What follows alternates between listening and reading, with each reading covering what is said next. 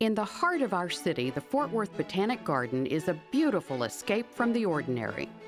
More than 100 acres of meandering paths, water features, and structures showcase a vast collection of plants that allow us to unplug, enjoy, and learn from a series of garden rooms. Among them, the Rose Garden, with scores of rose varieties in a terraced romantic setting.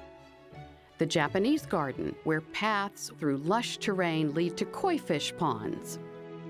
The Fuller Garden, featuring beds of annuals and perennials and a stately gazebo. In the Four Seasons Garden, something is always in bloom. And Rock Springs, where a waterfall supplies rippling water among native trees and plants. The Fort Worth Botanic Garden also has areas that teach us about vegetable gardening, water conservation, and native Texas plants. But many other areas of the garden are at risk and can no longer be enjoyed. The Fragrance Garden, once a delight for the visually impaired and others, had to be closed, then dismantled because there are no funds for costly repairs. The Japanese Garden's popular Moon Bridge is structurally unsound and will remain closed until funds are raised to repair it. The Rainforest Conservatory, a 10,000 square foot greenhouse, was once home to more than 700 species of plants. But today, many of the tropical plants have withered and no longer produce exotic blooms.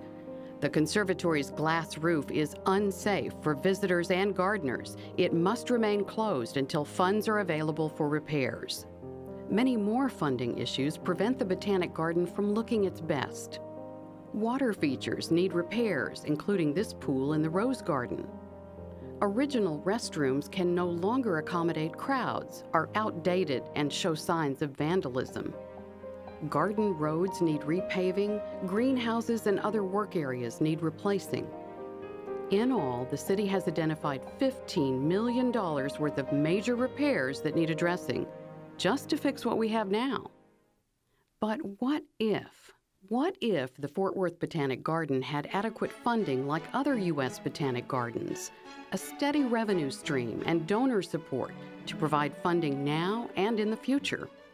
Perhaps we could once again host major exhibits like Butterflies in the Garden, or new garden exhibits, festivals, and visiting sculpture shows.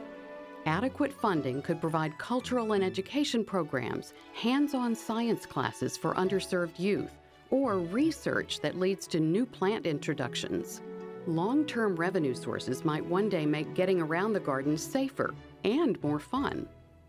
The Fort Worth Botanic Garden is in transition. Strategic planning is underway now, not just to repair what's broken today, but to provide a blueprint for the future that allows us to maintain what we love about our garden and build on its potential.